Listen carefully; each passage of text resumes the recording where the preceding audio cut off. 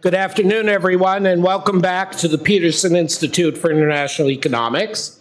I'm Adam Posen, the Institute's president, and I am thrilled, genuinely thrilled, to be the host today for our good friend and colleague, Richard Baldwin, on the Washington launch of his new book, The Globotics Upheaval. All of you, I think, know who Richard is, and I will return to his bio in a moment. But I just want to say that his work on globalization, giving it real meaning, linking it to the changes in technological trends, linking it to the underlying economic trade dynamics, basing it in research, is almost without match. And we are very proud to have counted Richard as a colleague and a friend for many years. We were proud to have him present his last book here and to work with him in his leadership roles at Vox EU and at CEPR.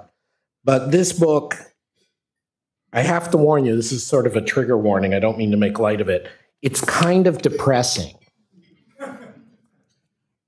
Richard will give it to you with great spirit and verve and illustrations, I know, but be prepared. This is a reality check for all of us on the future of work. And, you know, there are an awful lot of institutions and people, good and less good, who've been more doing work under that heading, the future of work and worrying about AI. And I think Richard goes to head of the class. I do have to say, I was accused at the Council on Foreign Relations yesterday of being relentlessly promoting the Institute. I do have to say we are doing work on this as well.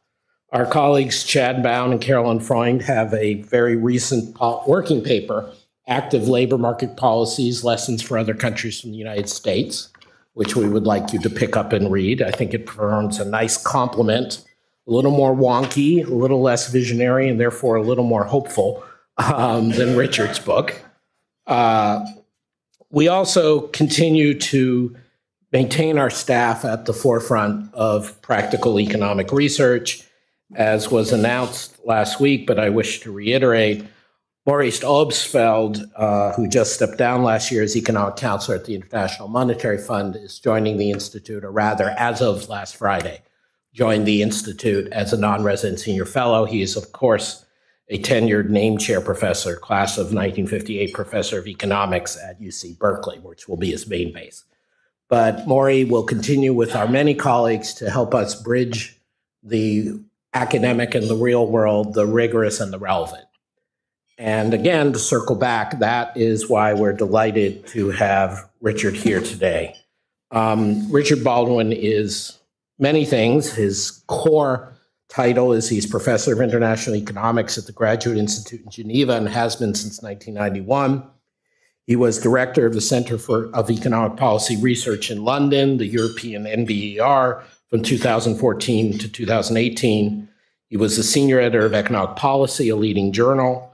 But most importantly, in some ways, except for his own work, he was the founder and editor-in-chief of voxeu.org since March 2006. As I think everyone in our audience knows, this is the premier place for the distillation of economic research into readable form, with, of course, the exception of the Peterson Institute Policy Brief series. And in fact, thanks to Richard, we have had some cross-publications between those two. His academic record is, of course, stellar. He's been a visiting research professor at Oxford, a visiting professor at MIT, more than once, previously at Columbia Business School. The book is out officially, I think, tomorrow, you said. We have all the information on the website for you to go click, and buy it. I encourage you to do so. I have no financial interest in your doing so. I have an intellectual and a public-spirited interest in your doing so. I think it's an outstanding book. I'm not going to try to steal Richard's thunder any more than that. I will just turn over the microphone and the podium to him and say again how proud and grateful we are to have Richard Baldwin speak at his Washington book launch for us. Thank you.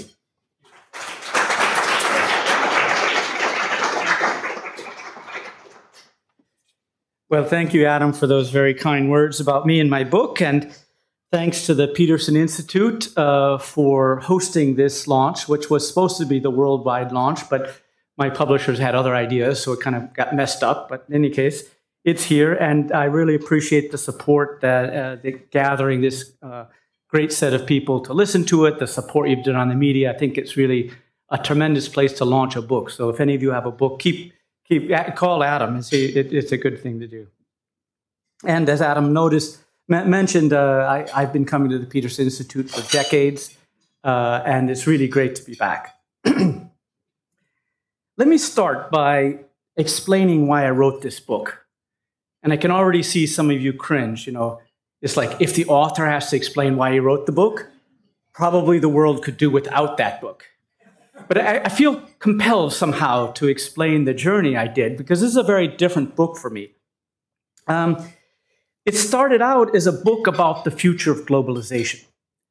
My 2016 book, which I launched right here in this room on 14th November 2016, 7 days after the Trump tremor, which, as an aside, was bad for the world, in my opinion, but great for people who've written books about globalization.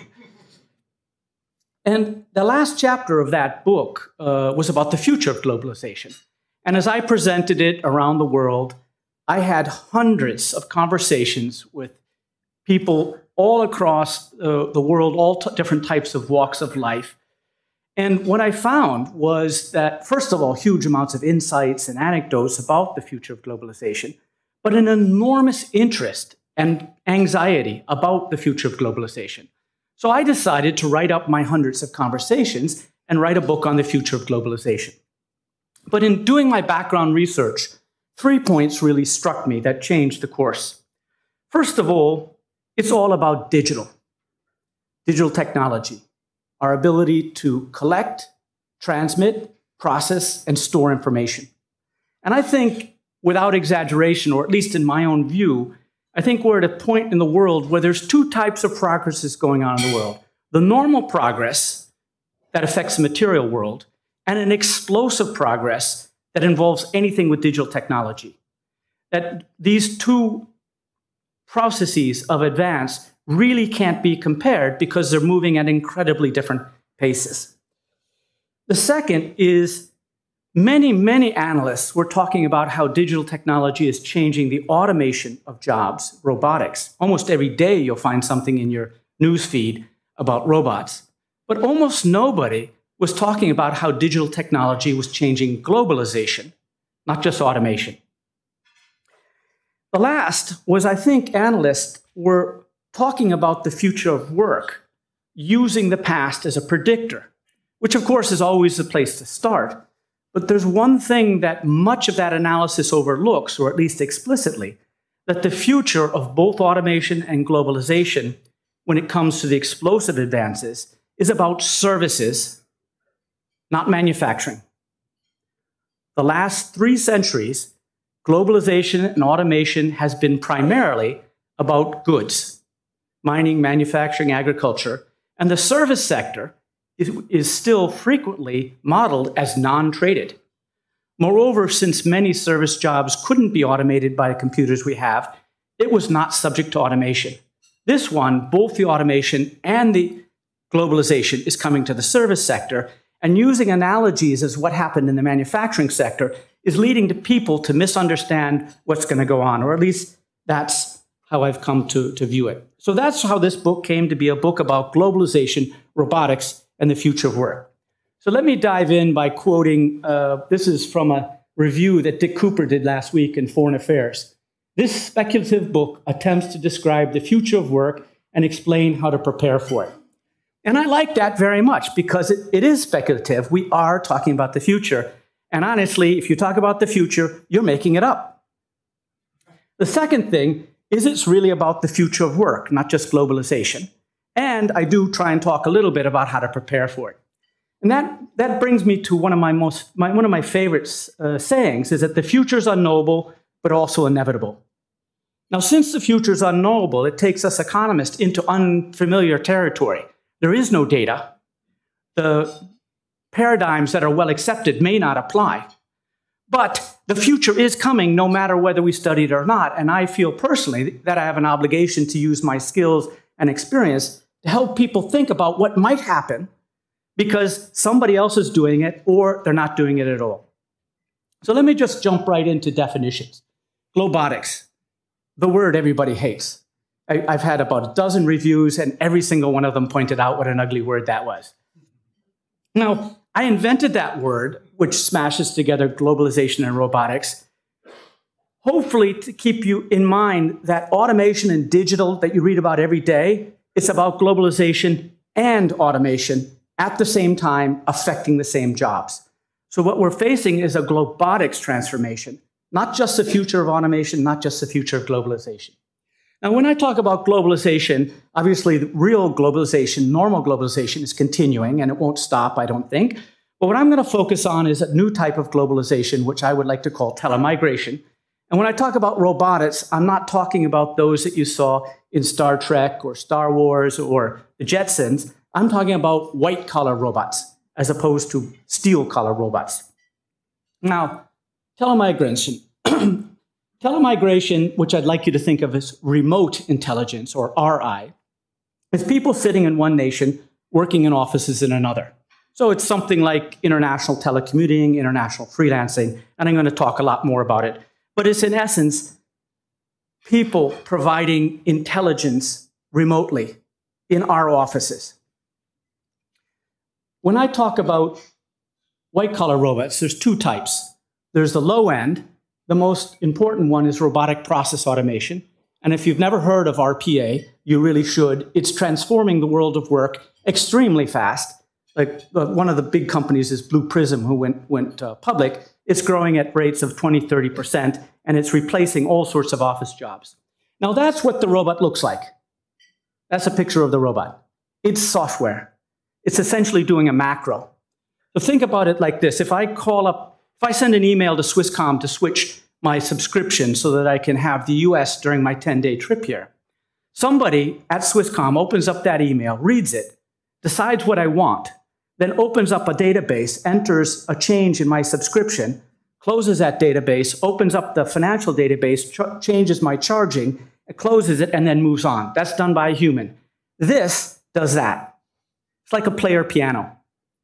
The AI opens up the email, reads the email, decides what's in there, opens up the database, changes it. So it does exactly what the human does with the same software in the same way, but faster and with fewer errors, and everything's recorded so you know what's going on afterwards. That's replacing a lot of office jobs.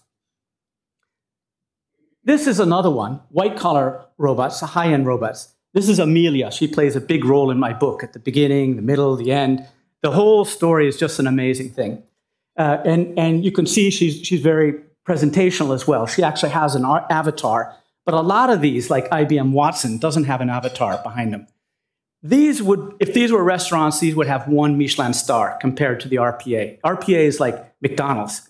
Anybody can do it, and it can be done at the department level for a single process. These, you need AI geniuses to make them work. So they can do all the basic things like reading and writing and talking, but on top of it, they have sophisticated AI databases, which allow them, for example, to answer IT questions, or diagnose diseases, or look for financial fraud, or look for deviations in contracts that you've signed. So those white-collar robots are more of a substitute for higher-level professional jobs than the RPA stuff. So by this time, there's surely a number of you in the audience going like, yeah, same old wine, new bottle with some fancy words. And I can understand that. But I want to spend the next few slides convincing you why or at least explaining why I believe this time is different. First thing, Digitech is advancing like ICT. And you've probably noticed that, that people used to talk about ICT and now they talk about digital technology. And you go like, what's the difference? Actually, there is no difference. It's the same thing, driven by Moore's law and all that sort of stuff. But the big difference is that ICT was applied to manufacturing, which is industry. In other words, it's physical. So the laws of physics that constrain globalization and ICT was, let's say, 80% physical stuff. You had to build factories and ports and make things, and a little bit of information and a little bit of communication. The future globalization is applied to services, which is mostly information and mostly communication with only a very little bit of physical. And as a consequence, a different type of physics applies. In particular, the physics that constrained globalization in the past is not constraining it in the same way. The laws of physics of matter meant that no matter how important it was, no matter how profitable it was, it would take you a couple decades to double the trade flows, because you had to build ports and ships and stuff like that.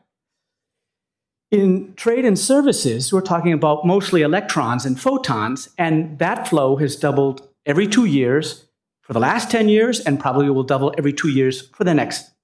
So the speed at which this can happen is no longer constrained by the laws of matter, or at least not as much. And as a consequence, if you were judging how fast globalization went in the past in manufacturing, you're making a mistake about thinking that same pace will apply to services. The second is, what's new about today's AI? In 2019, computers can read, write, see, speak, understand speech, create visual output, recognize subtle patterns. In 2015, they couldn't. So what changed? In my reading, the way I organize my thinking about this is it's the programming. All of you will have known Kahneman's book, Thinking Fast, Thinking Slow. And psychiatrists call it System 1 and System 2. So basically, humans have two ways of thinking. One is slow, effortful, rational, logical. That's what you're doing when you're trying to figure out a 15% tip on the restaurant bill. But we also think fast, which is like if you're watching a video while going down the step, you will recognize that there's a cat in the video while you stumble and catch yourself, and your brain has done massively parallel, extremely complex calculations without you thinking about it, without you knowing you're doing it, and in particular, without you knowing how you did it. That's thinking fast. Now, basically, computers, until 2016, we taught them how to think the slow way, because we had to program them. And if you write a computer program, you have to lay out every single logical step, what it has to do in every single possible situation. So we could only train it to do things where we think slow. We could not teach it to recognize a cat because we personally don't know how we recognize a cat. From 2016, machine learning allowed us to program computers in an entirely different way. There is no coding. You take a huge amount of data, and then you estimate a statistical model with these algorithms like deep learning or neural networks or whatever. And essentially, it takes up to hundreds of thousands of data points to make a guess about an outcome. And as a consequence, computers have acquired a whole new set of cognitive capacities that they did not have in 2015. They could not see or read. For example, in Switzerland, now they let people come into Switzerland with no human ever checking the passport. You just put it into the machine, and the machine is so good that it knows that Richard Baldwin is Richard Baldwin and lets me into the country. No further control. 2015, there was no way that could happen. And what changed was machine learning. Faster than expected. Digital technology is predictable, but unexpected. They even have a name for this. They call it digital disruption. And it happens again and again. This advancement of the digital laws has been going on since Richard Nixon was president. There's nothing new about Moore's law or any of these things. But business leaders and government leaders and academics even get disrupted because they don't expect it. And when looking through this, I was trying to organize my own thinking of how is it possible that something's predictable but unexpected? And this is what I've come up with. So think about this little diagram where we have progress on the vertical axis and years on the horizontal axis. And I'm going to assert that humans instinctively think about progress in a straight line way. Because our brain, like all animal brains, were evolved to track motion. Everything that moves has a brain. Everything that doesn't move doesn't have a brain. There's even an animal that loses its brain after it fixes a C-squirt and doesn't need it anymore. our brains evolved to track motion in a walking distance world. So as a consequence, we naturally, when we think instinctively, we think about increments. We think about the increments last year are going to be more or less like the increments in progress next year because we developed our brains in a walking distance world. So we tend to straight line things. We think about increments. But that's not the way digital technology works. Digital technology follows an exponential curve, which, although the growth rate is constant, for years looks like nothing's happening. And that means at some point, the growth is on large increments and it becomes explosive like this. What I'd like to think about this predictable but unexpected is this. First, our gut overestimates the impact. So we landed on the moon and then everybody was talking about colonizing Mars. So we naturally project up and we tend to overestimate the impact of progress, and people like me sound alarmist in the short run. When the digital technology is doubling every 2 years, but such a low base, it doesn't make much difference. But at some point, the differences get absolutely huge, and I mean the increments get absolutely explosive. And then our gut underestimates the impact of this. Now, I would just point out that when we think about the future, we don't use our thinking slow calculation models. Like when you think about how likely it is that most taxis will be done self-drive, you're going to use your gut. And your gut evolved to do something very different than track digital technology. So when those two meet, I call it the holy cow moment. And in the book, I have a number of quotes of CEOs who became former CEOs because they didn't anticipate the holy cow moment. Predictable but unexpected. It's coming in ways that few expect. I hope you like that slide. I actually had to buy that one. You know, the bananas is unexpected. Anyways, I'll use a different one next time. So I have a few points here. First, think tasks, not occupations. And this isn't unique to me. Many jobs will go, but few occupations will. And I think the analogy is farmers and tractors. Tractors transform the job of farming by replacing some things the farmer did.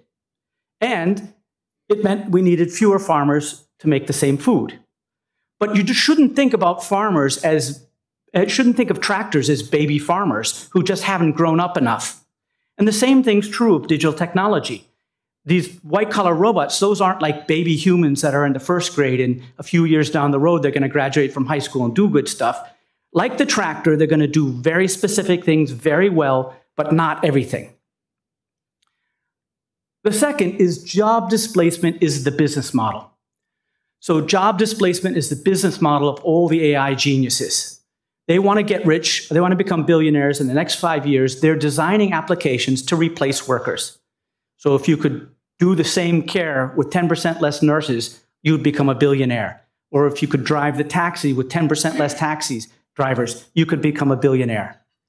The job creation, on the other hand, is driven by human ingenuity and entrepreneurship, which is advancing at its usual casual pace. So the displacement is driven at the explosive pace of digital technology. The creation is driven by human ingenuity. And what we essentially have is, in the short run, a mismatch. And to me, the problems, and the reason upheaval is the second word in this title, is that the displacement may outstrip the creation in the short run, but in the long run, no worries, we'll have the jobs. But it's the transition that we really got to worry about. So I'm both an optimist and a pessimist when it comes to this. It's just a question of timeline. Number 3, it won't look like Janesville. All sorts of people are talking about the future of globalization as if it was like the last globalization. And the last globalization, you knew when it happened. They shut down a factory, everybody got fired. And we could argue whether it was the robots or China, but it was Globotics which caused that, and you knew it happened. That's not the way it's going to happen this time. You're not going to see like an entire building full of insurance guys shut down and all the jobs move off to the Philippines or done by robots. It'll look more like this. I like to call it the iPhone infiltration. How many of you sat at a table like this? I'm so happy none of you are on your phones yet, but that's because I'm talking so fast. Now, if you think about the iPhone about 7, 8 years ago, It was a mediocre phone with a short battery life, a really good music player, and a web browser that wasn't much good because there was hardly Wi-Fi anywhere. But one cost savings at a time, one increment at a time, these things have invaded our communities, changed the way we deal with our cities and businesses. They have changed the way we interact with our families, the way businesses are structured. But here's the thing. Nobody decided to let that happen. It just happened. And for a long time, we didn't even know it was happening. It looked like a series of twists and turns, not a trend. I think Globotics will come into the world of work in this way.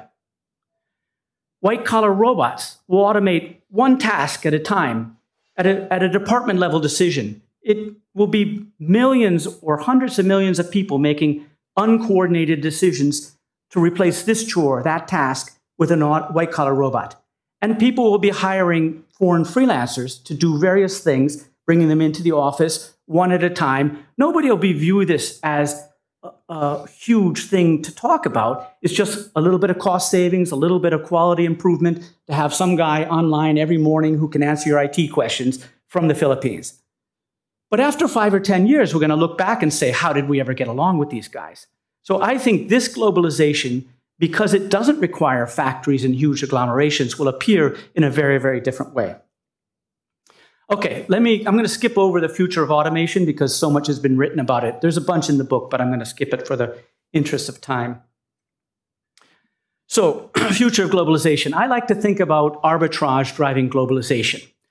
So when you think about whenever there's relative prices are different of anything between two different countries, there's an incentive for a company to exploit that price difference by producing things where they're cheap and selling where they're expensive. And since it's a relative price difference, there's a two-way buy low, sell high deal to be done. That's the first unbundling, trading goods.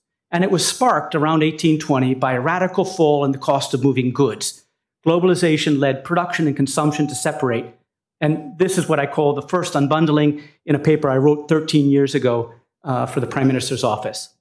That was what globalization was between 1820 and about 1990, when the ICT revolution came along and started getting useful for globalization.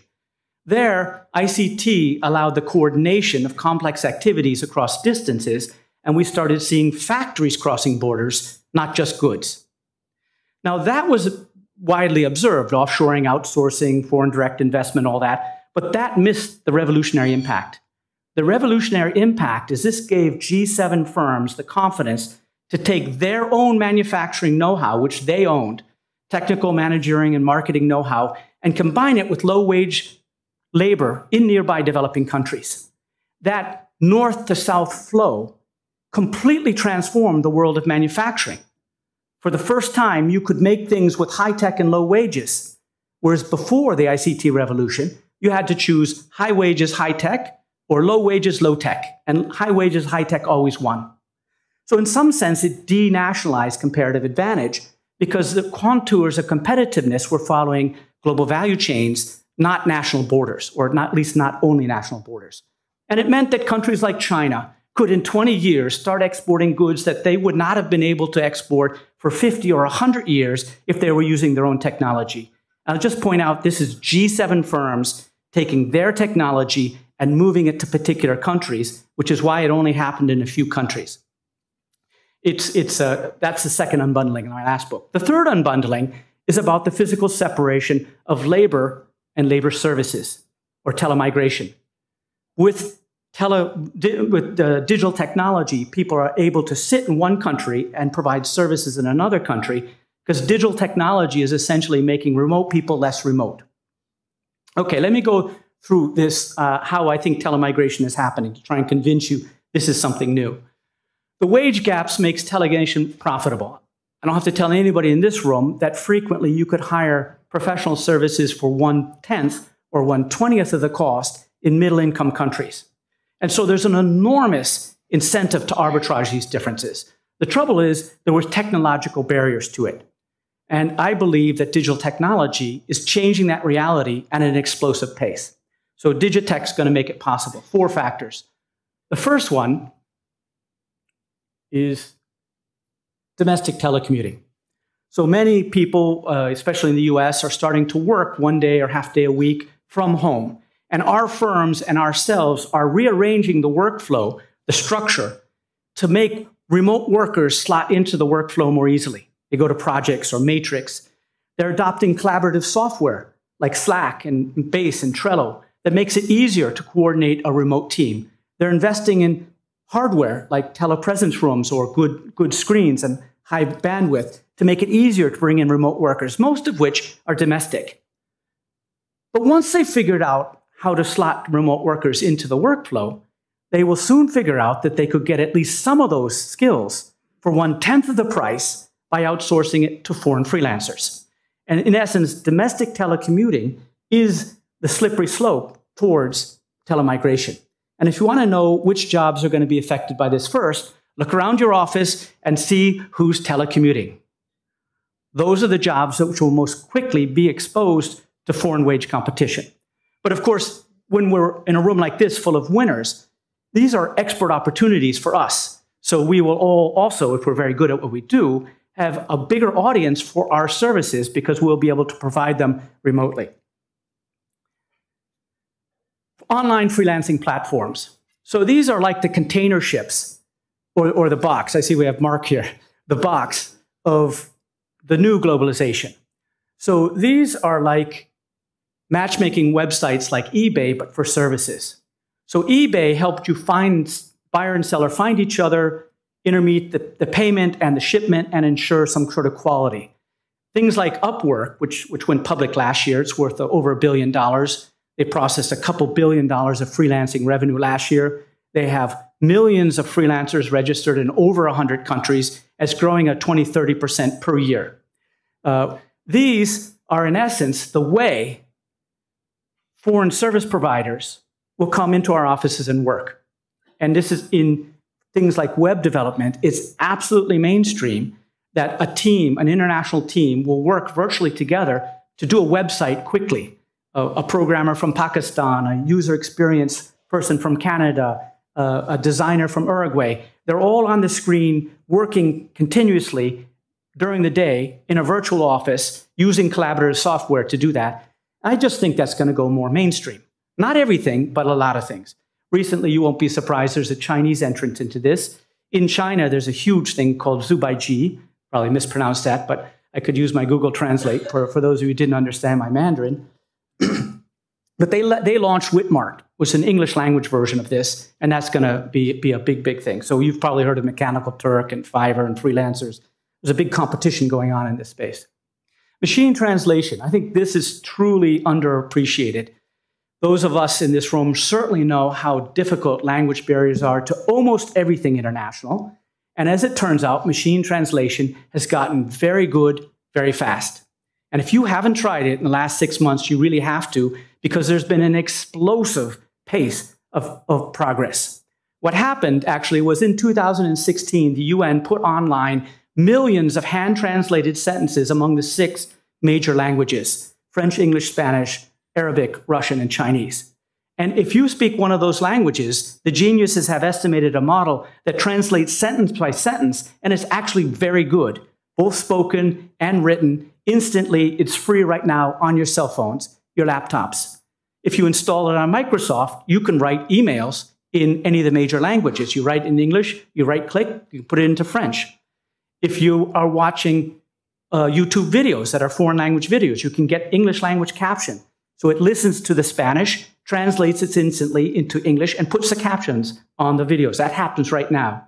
In Skype, there's a Skype translator option where you can speak English, for example. It translates it English instantly into Spanish, and the person on the other end hears Spanish. It's sequential, not simultaneous, but it's amazing, and it's here and getting better very, very fast.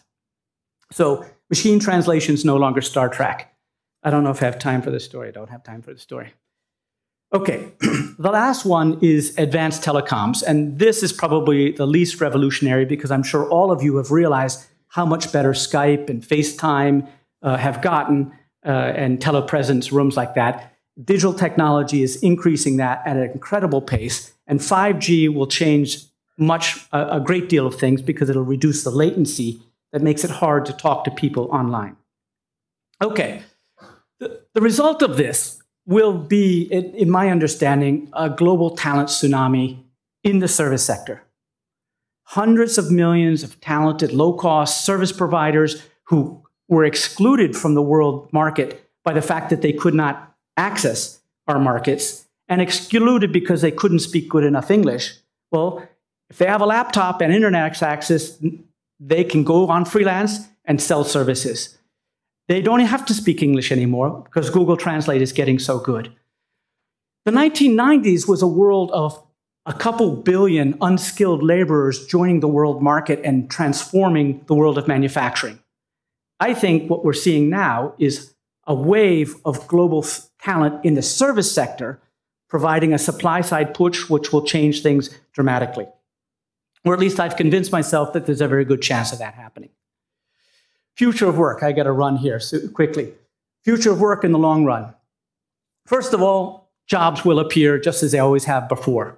I have a couple chapters in the book about the previous transformations where we went, one was called the Great Transformation, where we went from farms to factories, and the service transformation, where we went from factories to offices. We did find jobs. Human creativity is boundless. There'll be all the jobs we need, fulfilling needs that we don't even know we need now. But they will appear just as they always have in the past, given enough time.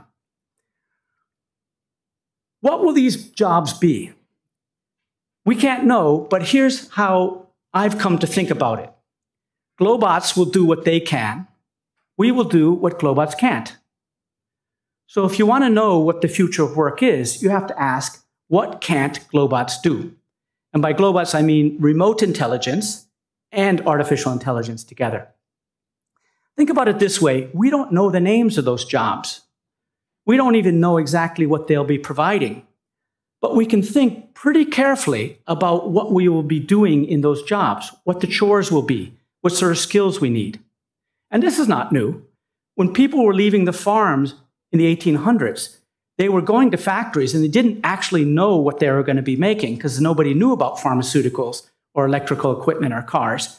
But they had a pretty good idea of what skills they would need in those factories, and we changed our educational systems to prepare people for factory jobs.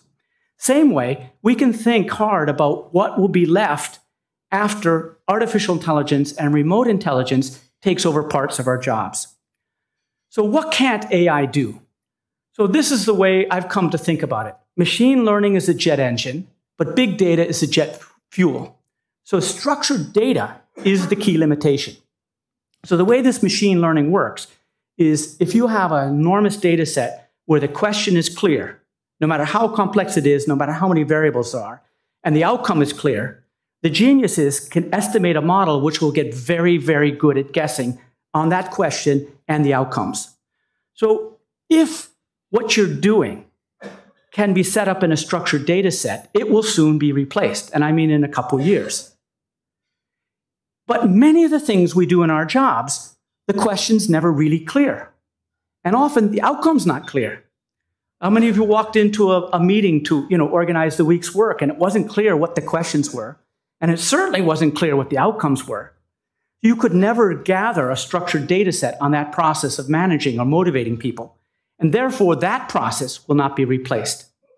So the guys at McKinsey Global Institute have spun out this idea, and they've looked at what current AI can do. And so they've broken it down into 7 different workplace capacities and what fraction of the tasks done in US jobs could be automated using current level of technology. And I've ranked them by automatability. So the red is what fraction of hours are spent doing these tasks.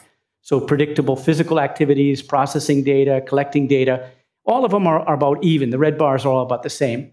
And the blue bar shows you what fraction of that time could be automated if they use the AI that exists. And you can see at the top there, you're talking about 2/3 of the task being automated. And you get down to the bottom, it's quite little. Now, what I would like you to think about is that basically, as you go down that table, the tasks become more human. They require creativity, empathy, motivation, dealing with unknown situations, applying ethics. And those are the jobs that AI can't do, and probably won't for a very long time.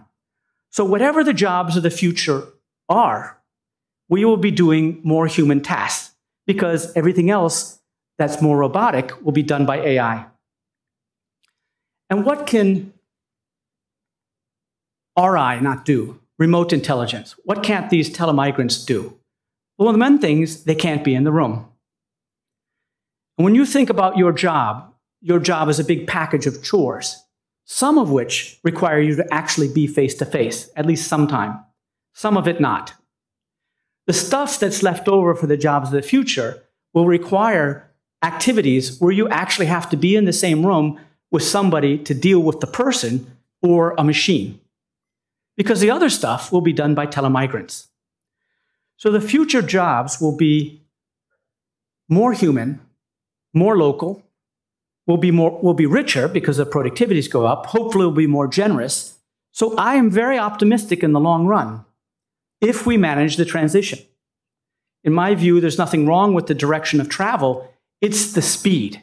In particular, it's the mismatch of job displacement, which is driven at the explosive pace of digital technology, and job creation, which is driven at the pace of human ingenuity.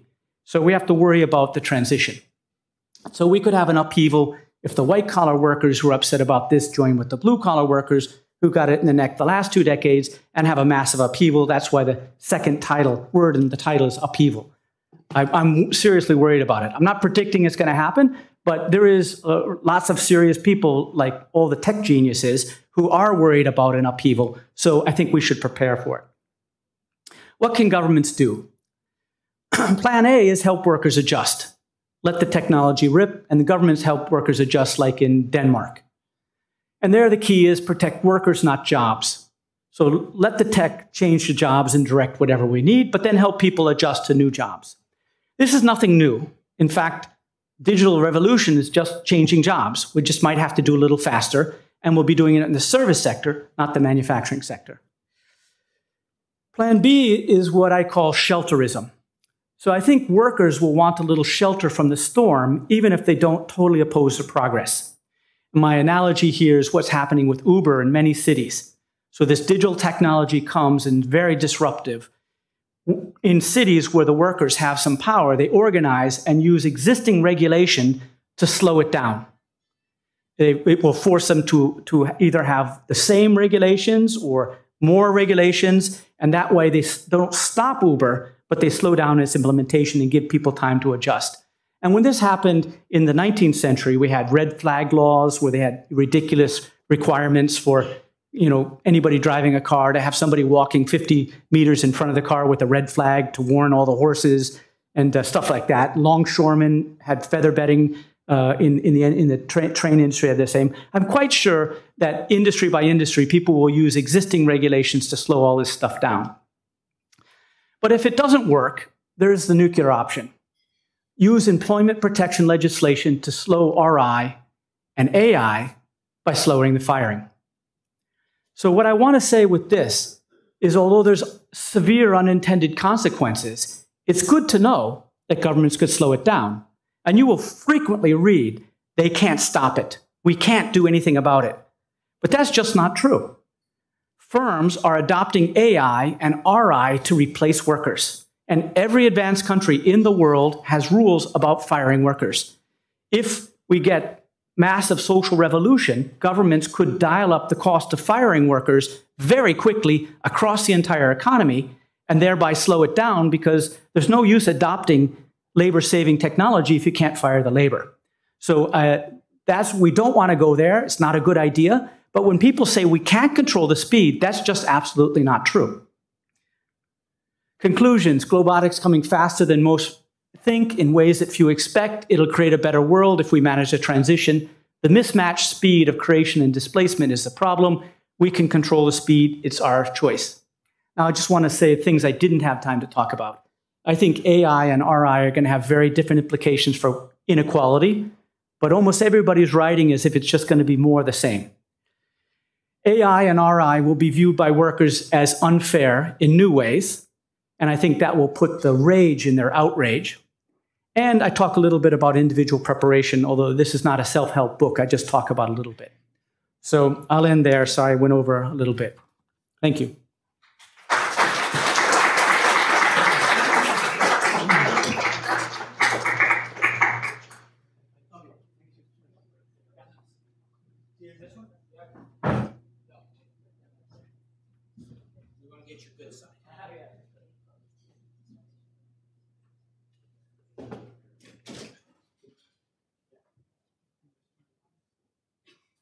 is on. Thank you.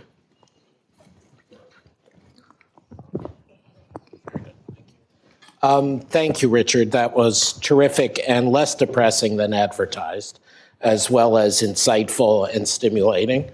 I apologize for being a moment slow off the mark. I was telling the Twitterverse that the live Q&A were about to start, and I want people to be aware. Again, the book we're talking about is Richard Baldwin, The Globotics Upheaval. We have a terrific audience in terms of quality as well as quantity, and I will want to turn it over to them since you're going to take on the record questions. You're not an official, you're a sage, so you can do that. But you very much personally set up the book about your intellectual journey. So let me just start things with two questions that come to me, having read the book and having heard your presentation. And these reflect me as a macro economist as opposed to a trade economist and a political economy person rather than a sort of straight economist, if you'll forgive the expression. So the first question is, I may have missed it, but you didn't seem to address the issue of productivity. And the way I mean the issue is, this is an extreme form of the old Solow paradox, right? So you're telling us that jobs are being wiped out at an exponential rate, or at least tasks, not occupations, are being wiped out at an exponential rate by machines. And we keep hearing about this, but we've actually seen labor force participation go up in most advanced societies, and we've seen doldrums of investment. And obviously this links to a whole broader discussion. But there is something jarring about the idea that if what's happening, at least in train, is what you're talking about, why are we seeing nothing showing up in terms of labor force or productivity numbers? All right. So let me take that in two ways. I think most macroeconomists have this image with Solow, that GDP equals A times K to the alpha times L to the 1 minus alpha. And what you're saying is A is getting big, capital and employment are okay, so we should see booming GDP. But what we actually see is only a very small number of companies actually doing this so far. Partly because 2016 was the year of AI, according to Forbes and a bunch. This is very new. These new cognitive capacities of computers is new, and we're just starting to see it. The second is, if you look to see how Google and Facebook and Amazon and Snapchat created billions and billions of dollars of revenue, they did it with almost no workers. So Google, I think, hired 70,000 workers over the last 10 years. And it's worth, I don't know, 100 billion or something like that now.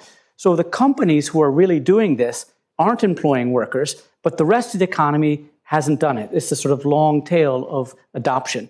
So basically, a few companies, which make all the news, are using this. They don't hire many people anyways, and the rest of the firms are catching up right now. So that's how I would answer it. I'm going to push you a little bit because I got to admit, as a macro person, I don't find either of those completely compelling.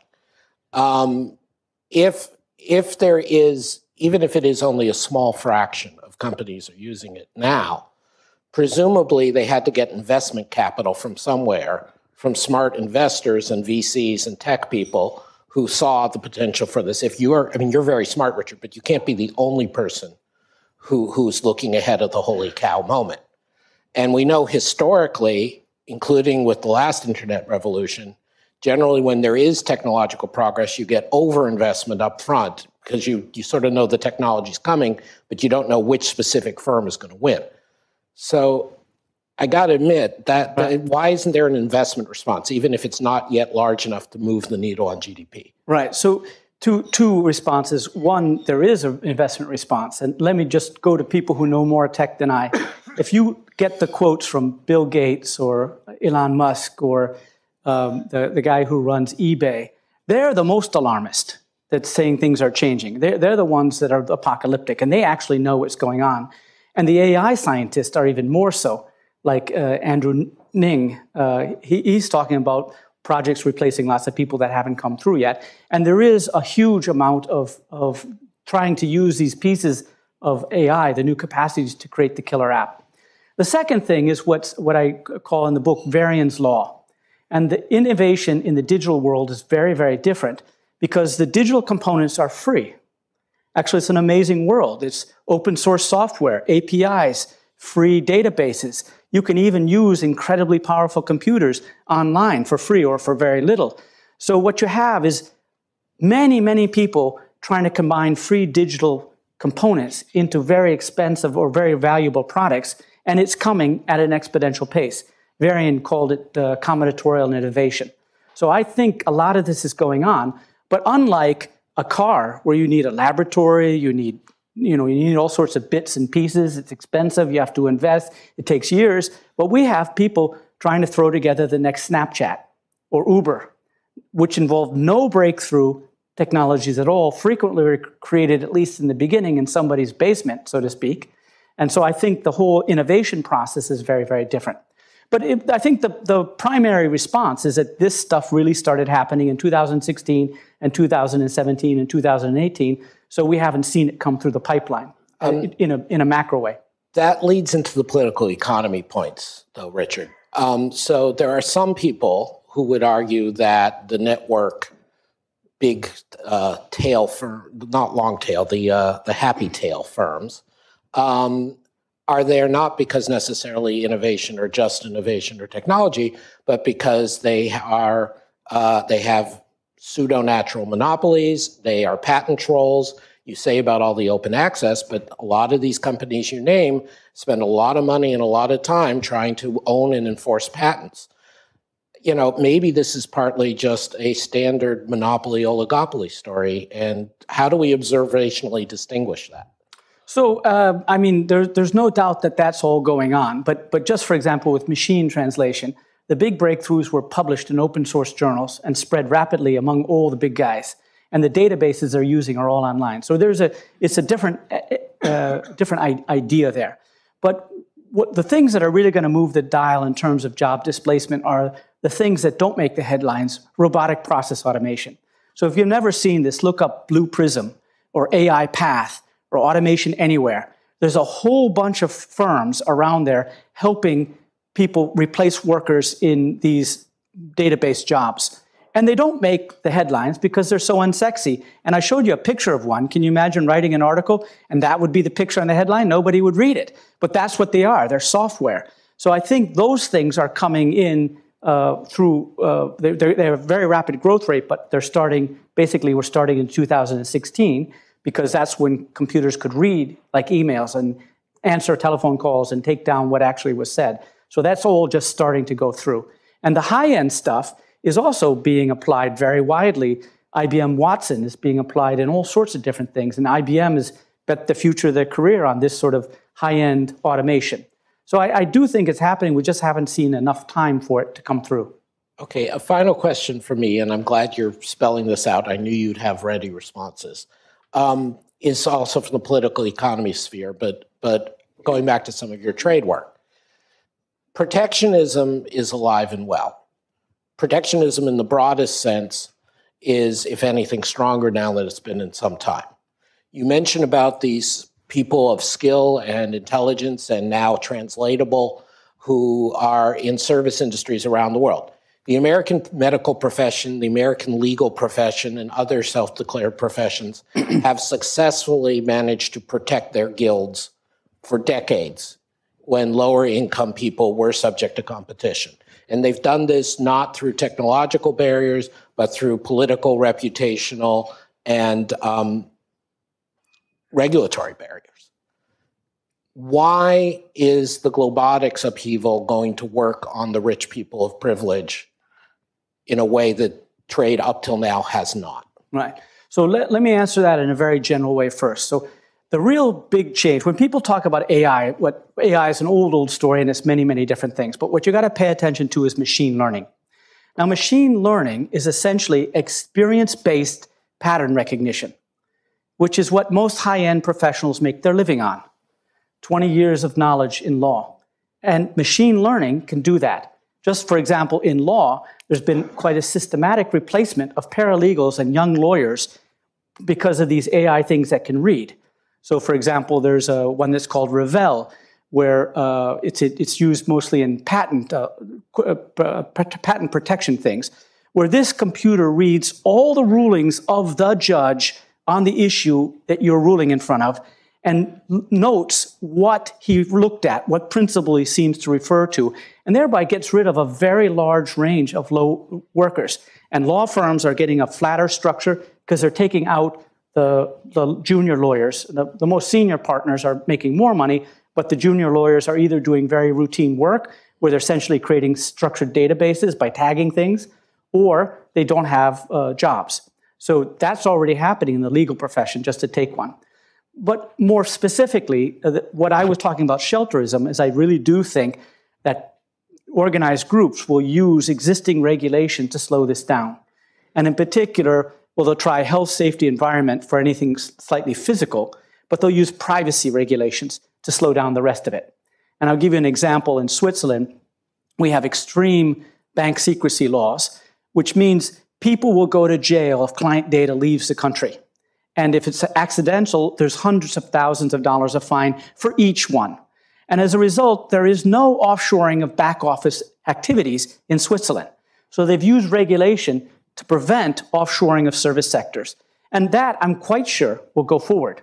But the trouble is there's lots and lots of things that aren't regulated in that way, and we won't have time to create regulation for the people who are working in the accounts department and all those sorts of things. So, and also in the lawyers or the doctors or the engineers or the architects, part of them will benefit from this and others will lose from it. So it's not absolutely sure, for example, that the Architects Guild will want to block all use of AI in designing buildings. Well, just to give a very concrete example, right now, architects that are really good can visualize the building and they can walk around in it. But with virtual reality, you write down something in a computer model and you can walk around in that building virtually. So you do not have to be a highly talented, highly experienced architect to design buildings as much. Now, that will actually make some architects much more productive. So I don't think they're going to try and ban that kind of technology. But in some things like Uber or medical records or financial records, there definitely will be an effort to block the regulation. And then let me just round that out in terms of regulation. We have all the governance we need for this. It's called the General Agreement on Trade and Services. And to be boring, what I'm talking about is Mode 1 services. And most of us have made open commitments in Mode 1 services in many of these business services already. And we've committed most to not... Most of us being member governments, not individuals. That's right, the member governments. And also committed to not taxing digital flows. So a lot of the most obvious blocks are gone, and we do not need an international agreement to make this work. So it's going to happen. It's going to be very hard to resist. At least there's a good chance that it'll be hard to resist. We are talking about the future. I guess the place where I am more pessimistic on politics, although I guess more optimistic for labor than you, is I don't underestimate the speed to which affected interest groups can mobilize regulatory protection. But we'll see about that. Let me open it up to the floor. As usual, we have Jessica with a standing mic, a wandering mic up front. There's a standing mic up back. Please feel free to queue up at the mic. When you're recognized, please state your name and affiliation, and please make it a question, no matter how brilliant your insight is. Please. Thanks very much, Richard, for a fascinating presentation. Will Martin from IFPRI. My question, what's the fundamental factor intensity we're talking about? I mean, in your last book, it was the opening up, the widening of the market for skills of people who could work in factories that really mattered. Is it raw talent, the sort of raw talent, that much of which in the developing world is stuck, up country without access to education? Or is it acquired skills? If it's acquired skills, presumably that's beneficial to the rich countries currently. If it's raw talent, I'm not sure what the answer is. Right. Your answer. Thank you very much for that question. And it speaks to the inequality thing. So just to sort of run through a couple centuries of history extremely fast, the technological breakthrough that led to the first globalization and automation was essentially steam power, then mechanization. And that made people who work with their hands radically more productive. People who work with their heads only tangentially were affected by it. So fundamentally, once from 1870, that was equalizing, because the people who worked with their hands who had lower incomes saw the rising productivity. People who work with their heads who were ahead didn't see it as much. The second wave, the computerization that started from 1970, that created better substitutes for people who work with their hands and better tools for people who work with their heads. There was a skill twist that led to a rising inequality from about 1970. Now, this is not more of the same. This machine learning is creating substitutes for some type of thinking. And we don't know exactly where it's going, but it's data-based pattern recognition. And when you think about your own service jobs, some of the most difficult, most valuable things you do are experience-based pattern recognition and good judgment. And that's what this is creating substitutes for. So in the book, just to be, it's a very popular book, I said, this will add more head to people who have a lot of heart. Because AI can't do the hard thing. But it can make average people way smarter. It could make a nurse much better at diagnosing diseases. It helps the doctor a little bit, but it helps the nurse a lot. And since head and heart are sort of orthogonally distributed, I don't see any reason why artificial intelligence should continue the skill twist. And in particular, I think it will raise the level of average thinkers by giving them more powerful tools. And one of the amazing things about AI is how easy it is to use. So that's why I think it's really creating substitutes for people at the sort of high middle income skills, but then also lots of things which required people to read or write or speak or engage in dialogue. So it's more diverse, so I don't see it as being disruptive. So how to prepare for it? Well, you need to do more human skills, things that require you actually to be in the room and deal with actual people or in the room with some sorts of machines that can't be done remotely. So I think those skills, those more human skills, will be more valued. In case my introduction earlier didn't persuade you of Richard's academic heft, the line head and heart are orthogonally distributed should remind you that we're starting from a basis in economics here. Please. Brad Setzer, Council on Foreign Relations. I was wondering if you could say a few words about the impact or potential impact of Globotics on tax. Right. I have a vision of computers owned by vehicles in the Cayman Islands running software and algorithms based in Bermuda, sweeping out what are currently taxable profits. Right, excellent. Thank you very much. So I think it's going to be mostly an issue on the telemigration side, not the automation side. So the automation, these are basically software. Somebody owns the software. It's like Excel spreadsheets. And you don't tax Excel spreadsheets, but the people who use it, in principle, they could pay a sales tax or whatever on it. But where it's really tricky is telemigration. So for example, you mentioned Vox. I hired through Upwork a copy editor who sits in Bangkok, who has a master's degree from Columbia, speaks perfect English, but is doing copy editing online for what I think is a very reasonable price. And I know she doesn't pay tax in London. You're not supposed to say this out loud. Out loud, okay. It's in the book. It's actually in the book. Oh, good. Right. And she probably doesn't pay in Bangkok. So I think that part of the unfair is that workers who are competing with these guys said they're not paying taxes. Now, last week or 10 days ago, I was in Davos and I met the CEO of Upwork, Stephen Kesserel. And he said, I asked him about this tax thing, and he said, well, in the United States, we provide 1099s for all the freelancers. And it's just the governments don't ask us. So Sri Lanka, a lot of people work in Sri Lanka on Upwork in the tech sector, but the Sri Lankan government doesn't ask Upwork for their 1099s. They just have to ask. Well, we'll see how that starts going if that picks up. But the taxation of remote teleworkers, I think, is a much bigger issue. And really, it's an issue for Sri Lanka and the Philippines, not really so much the US, although a little bit. But if, say, 10% of the workforce in Sri Lanka goes online and stops paying taxes to the local economy, that could be an issue. So that's where I would go with the tax. Okay. Our final question, please. So, hello, thank you for the presentation. I'm Claudia Biancotti, a visiting fellow here. And my question is on telemigration and inequality. So if a service provider from Pakistan can seamlessly sell his services anywhere in the world, they'll probably choose the rich countries because it's going to be more rewarding financially.